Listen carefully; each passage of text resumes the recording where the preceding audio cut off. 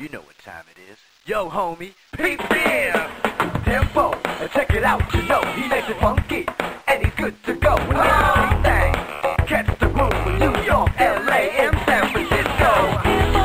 The house tonight, you know it's gonna move your mind. The groove is out of sight. The groove is out of sight. As funky as you wanna be, Tempo's in the house tonight.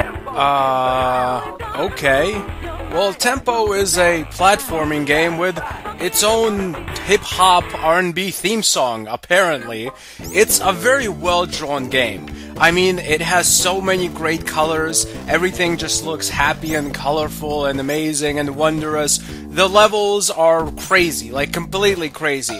As well-drawn as this side-scrolling game is, the levels are just insane. Like, you don't know what's going on. Like, how come TVs hurt you and you collect these notes, but like flying umbrella monsters are also hurt you? These weird colorful blobs of weirdness are actually things you collect. It's just a cluster of nonsense, really. That's what this game's levels are. I mean, look at this here.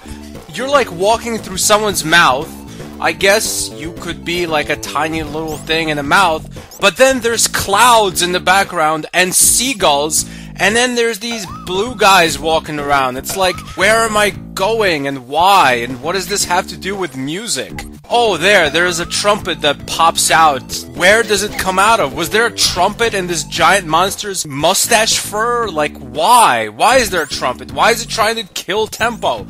This game is a load of craziness, really. It's a lot of crazy nonsense, but it's nonsense that looks good and colorful, and it's kind of fun to run through the levels. Some levels are just like this, a weird mouth. Some levels are just weird nonsense that you can't even tell what's going on, and some levels are like wacky little, really colorful urban streets. I mean, look at this guy just gently bouncing a basketball. He's not hurting anyone, but hey, let's kill him, right, Tempo? Look at all these depressed basketball players just bouncing a ball around, and Tempo just has to kill them. I think Tempo is just a madman who decided that people who aren't as insane and happy like him don't deserve to live, so he runs around just murdering people who are having a bad day. As crazy as the foreground of the game is, the background is just as crazy. Look at the level here! I mean, are those red blood cells, and then purple giant blood cells, and then like atoms and neutrons and flying crystals, and it's all taking place in some kind of blue weird mine? Tempo is just a platforming game that's completely and utterly ridiculous and insane. You don't know what's going on half the time. You don't know what helps you or what kills you, what's just dancing around, or what's something you're supposed to pick up. It's just a clusterfuck of insanity. It's like I just overdosed on Ritalin and went to Disney World. The game does handle very well. The controls are pretty precise for a nutty game like this.